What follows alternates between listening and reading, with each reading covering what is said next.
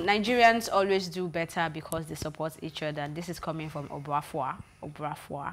Okay, I hope that's how to pronounce his name, but he made this known during an interview, and he was talking about the music industry in Ghana, and he feels that they should stop the bickering and quarreling and try to support each other, and he thinks Nigeria supports each other. So yeah, I think we do. We have our bad sides, yeah, but I think we genuinely support each other. I mean, we are the ones that won't even call out the next person when we know, because we feel like, oh, all of us are celeb, we'll settle it at the back. Right. So I think we really do support each other. But when I saw this, I'm like, in some interviews that I've seen Nigerian artists go on, they will say, Nigerians need to do better and support their own brand. And I feel like it's just when you're home. You know, there's this thing that they say that they don't appreciate you when you're home, that kind of thing. Like. Yeah, he mentioned that too for Ghana too, that they like foreign things. I think we say that also about Nigeria. We say that too, also, but I think it's just because it's the Ghanaian. That's why the difference is Nigerians have embraced our song, our music. Like you go to the club now, maybe if you get the foreign vibe, that will probably happen for like, I think they started from like 1 o'clock or so for 30 minutes or 20 minutes, and they are back to Nigerian songs. So for our music, I think we have embraced that sound. I think Nigerians started embracing our music heart after our artists have done enough to put themselves out there.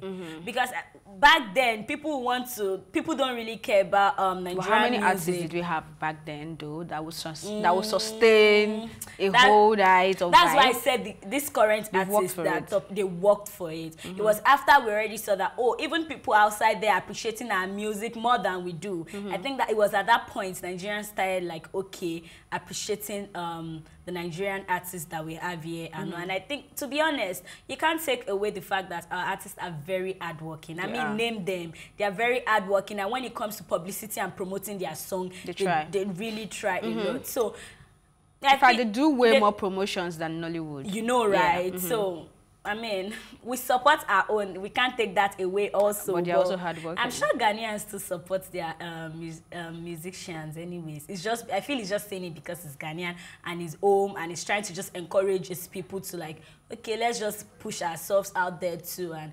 Ghana music is really doing well too. They are out there, people listen to it. I mean, they have Ife?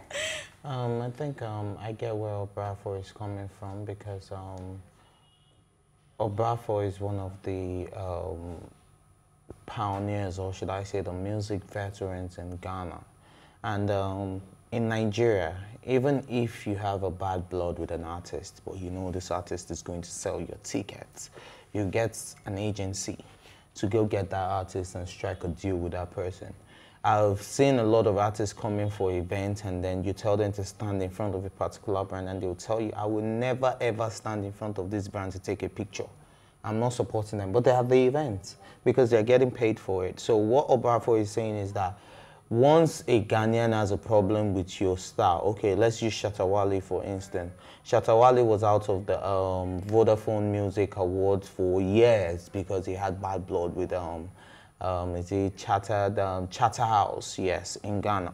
And they were not putting him there, but a Shatta Wale on your concert will sell more tickets than any other random artist that you want to put there. But once they have bad blood, they don't support. So I think that's where Obrafour is coming from, saying that Nigerians, regardless, see, if you don't like Davido, you will still call him because you know he will sell your concert.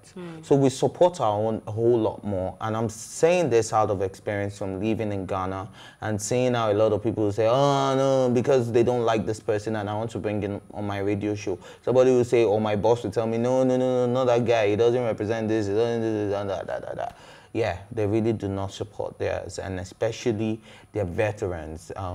Once they feel your time is gone, nobody appreciates. But out here, you still find us supporting people that they did music way back and they're still relevant to dates, because a lot of younger generations still put them on their bills I'm going to use people like Kwam One. I'm going to look people like, what's his name? Shino Peters and the likes. They still put them on bills of proper concerts that you're not expecting a Shina Peter. But we have people that still want to dance to the Afro Juju. We have people that still want to dance to a Kwam One at certain concerts. So we still respect our veterans and we still put them on the bill. But that doesn't happen a lot in Ghana. They feel like when there's a particular space, that's what they have to deal around, and that's not how it's supposed to work. So I get what Obrafour is saying, and especially when you're being appreciated outside your own country, then out here we recognize our own, we appreciate our own people way more than they do in Ghana. They don't even get a lot of awards for doing a lot of things. We have a lot of very, very, very, very talented artists in Ghana that are not being recognized, are doing things differently. But because there's a cabal we also have that going on here, but we have a whole lot more support in Nigeria, to be honest, than in Ghana. Yeah, I understand what you're saying. And picking up from there too, I think the numbers will play too, because if you check the population of Nigeria and the population of Ghana, I mean, Lagos alone is more than Ghana, right? What about investments? What about people opening record labels? How many record labels do we have in Ghana? Okay, so it's where I'm coming from is about their record labels, or it's off the back of what you're saying about them. I mean, a Bright Chimeze is still selling out. Shina Peters still has gigs, he's playing every year. We are so big that the sky is big enough for everybody. If you feel like Lagos is not doing it for you, you can even be in Port Harcourt and own that place and play every weekend, every time you have a show. So I think when their cabal can be so strong there is because how many are they? Before you know, but here you have different sets of people owning this area. They tell you, okay, this is our own, we are holding our Orte, we are holding out this, we are holding out, and there is market for everybody. A Johnny Drew will sell out his show and have 5,000 people over there. He doesn't need to bring a Davido to sell it. There is market, right? So I know that we support, but then I think our numbers also comes to play, because we have the numbers, we have the population, we have. In fact, the adage that the sky is big enough for everybody literally plays out even in Lagos alone. It can play out. Talk more of the whole Nigeria, right? So I think it's everybody's case is peculiar to where you are in, and yes, they need to support each other more, like he has said, from experience.